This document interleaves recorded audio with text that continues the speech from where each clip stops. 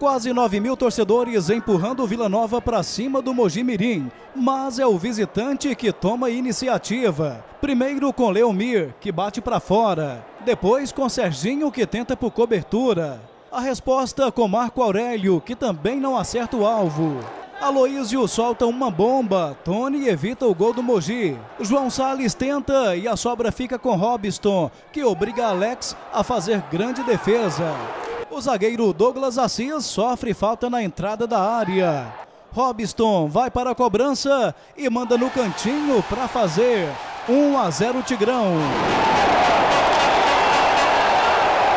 No início do segundo tempo, Serginho tenta o empate, mas a bola para no travessão. Jogada pela direita, Marco Aurélio faz o corta-luz, Alisson bate forte, Alex faz a defesa.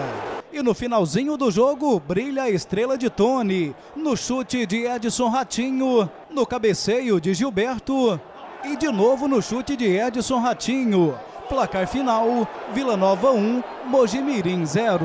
O Vila Nova começou a partida na quarta colocação. Segurou a pressão do Mogi Mirim, principalmente no segundo tempo, e passa esta semana na liderança do grupo B. Acho que isso é importante.